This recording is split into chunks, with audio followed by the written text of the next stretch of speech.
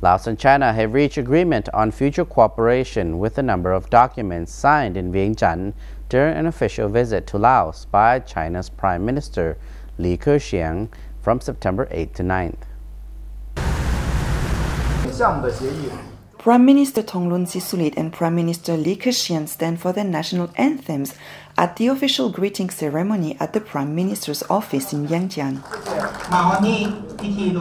Heads of the two governments allow Prime Minister Thongloun Sisoulith and his counterpart Li Keqiang witnessed the signing of 20 documents on cooperation aimed at supporting the One Belt, One Road initiative, joint support for major production and investment projects, devising plans for comprehensive development, and electric power development plans.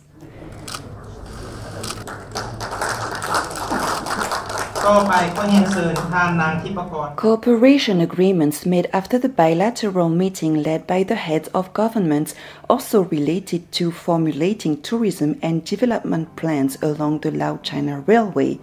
Laos China Master Plan on Technical Economic Cooperation 2016-2020, exchange of information on internal security law enforcement, cooperation in the cultural sector, customs facilitation, and banking cooperation.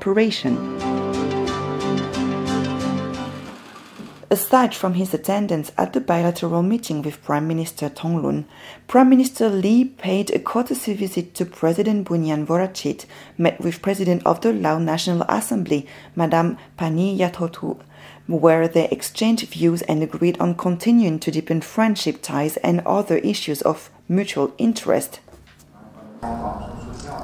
After the bilateral meeting, the two prime ministers held a joint press conference where they reconfirmed the two countries' adherence to socialist development, common ideology and goals, neighboring amity and mutual trust. They agreed on accelerating the integration of Laos's 8 5-year National Socio-Economic Development Plans, or NSEDP, with China's 13 NSEDP associated with the One Way, One Road initiative and the strategy on transferring Laos from a landlocked to a land-linked country.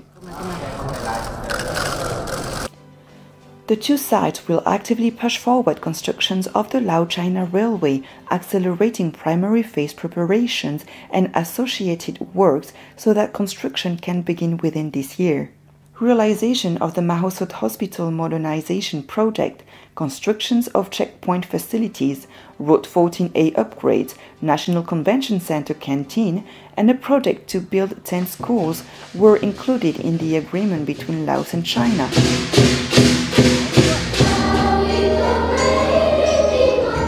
The two sides have agreed on upgrading cooperation in infrastructure, agriculture and forestry, energy, and telecommunications. In the social and cultural sector, they will enhance vocational education cooperation associated with the main areas of collaboration between the two countries. In this, China will increase scholarships for Laos students, while Laos will continue supporting the operation of Chinese cultural centers in Laos and the Confucius Center at the National University of Laos.